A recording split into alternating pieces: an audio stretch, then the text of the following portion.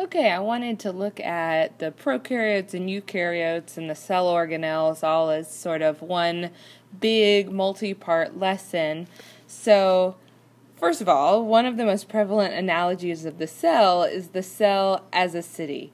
So there is a central location where the important documents are kept, power plants that keep the city running, factories that make things for citizens, and roads and delivery services that keep everything moving around to where it belongs.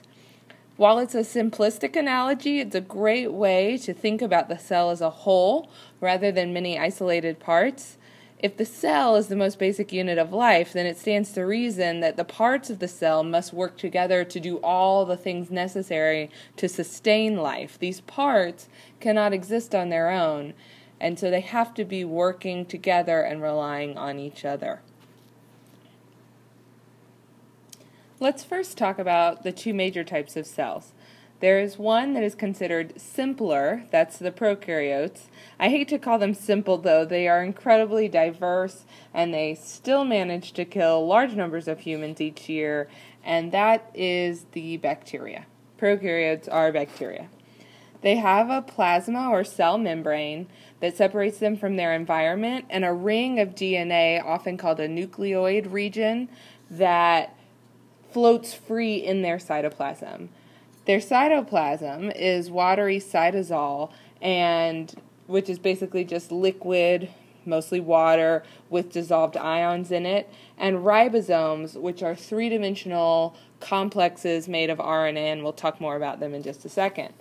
But what they do not have is any kind of membrane-coated or membrane-enclosed or membrane-bound organelles. Most prokaryotes have cell walls, and many have interior folds in their membranes to allow for photosynthesis. They have extra membrane space there where other proteins can be to do different jobs. Prokaryotes are single-celled, so they need a way to get around.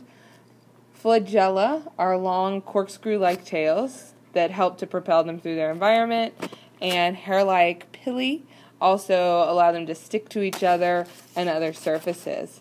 Some prokaryotes even have a crude cytoskeleton that provides a frame just underneath the plasma membrane to help support their shape. This is especially important to the rod-shaped bacteria.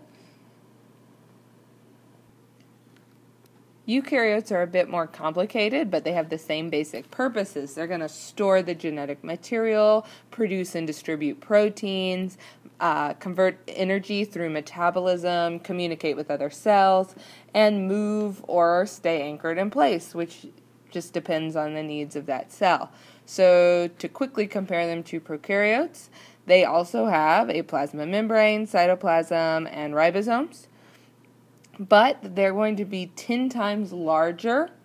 Each cell is about 10 times larger. And then you have to also figure in that eukaryotes are multicellular. So this is going to include your animal, plant, fungi, and protist or protista kingdoms.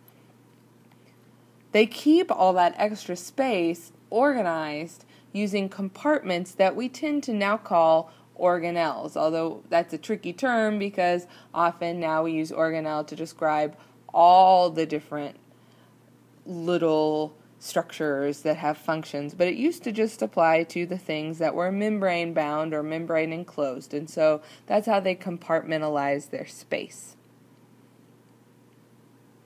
Organelles, like I said, membrane bound or not, play distinct roles in the cell, and different organelles have different structures and chemical compositions that allow them to carry out various chemical reactions. So depending on the set of chemical reactions they contain or facilitate, that's going to determine their job.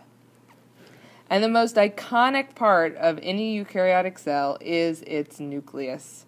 It's actually how eukaryotes got their name. Eukaryote, U for true, and karya or karyon for kernel or nut, which is from the Greek root there. So now that we're done with our comparison, I want to really quickly show you the picture of a prokaryote here, so you can see the nucleoid region, the different ribosomes, the cytoplasm, the plasma membrane, cell wall, and capsule. The capsule is normally a carbohydrate protein complex.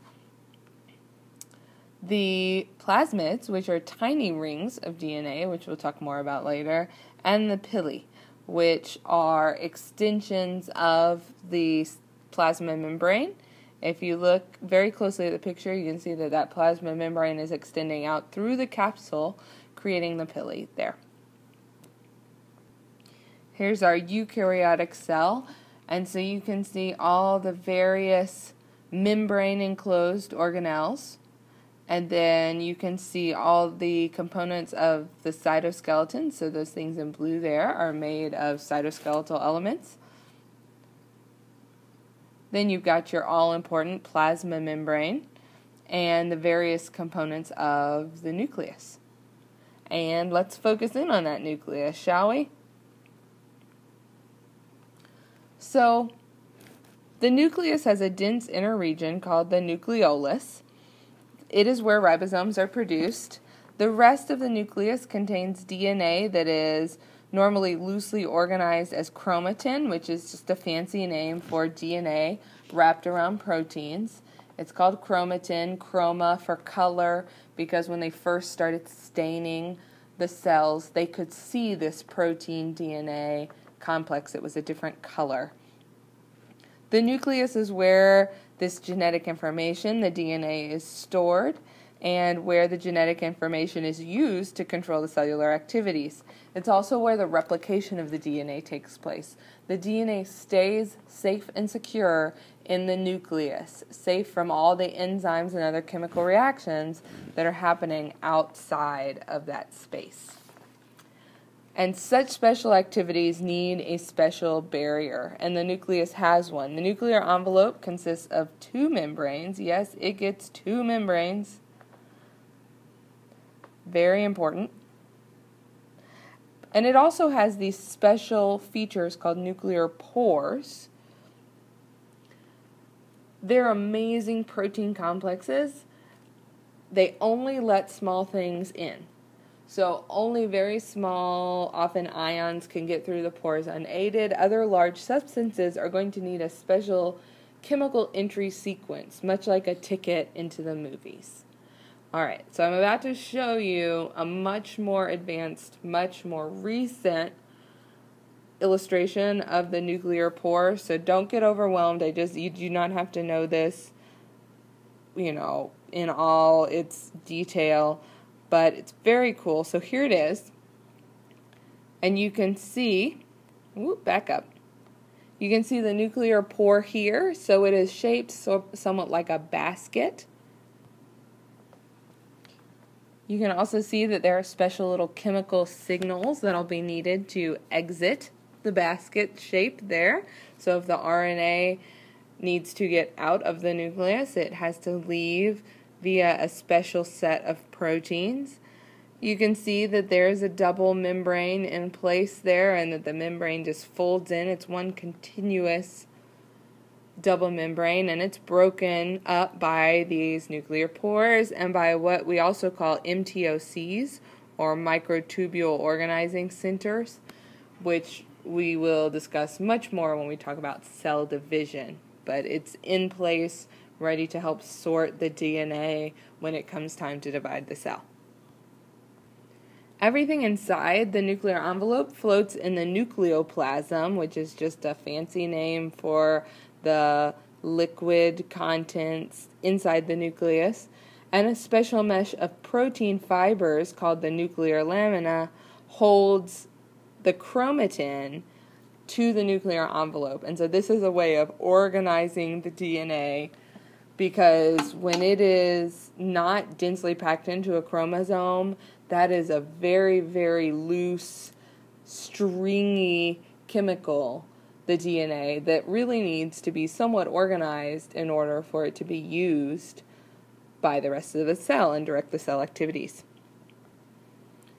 The ribosomes that are produced by the nucleolus which again is inside the nucleus, travel out of the nucleus through those nuclear pores and into the cytoplasm. And the ribosomes are made of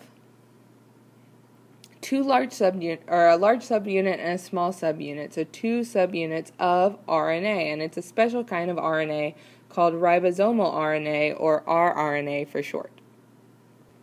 You can also see here the mRNA and the tRNAs, and all of this helps to link amino acids together to form the growing polypeptide or protein, which you can see there outlined in yellow.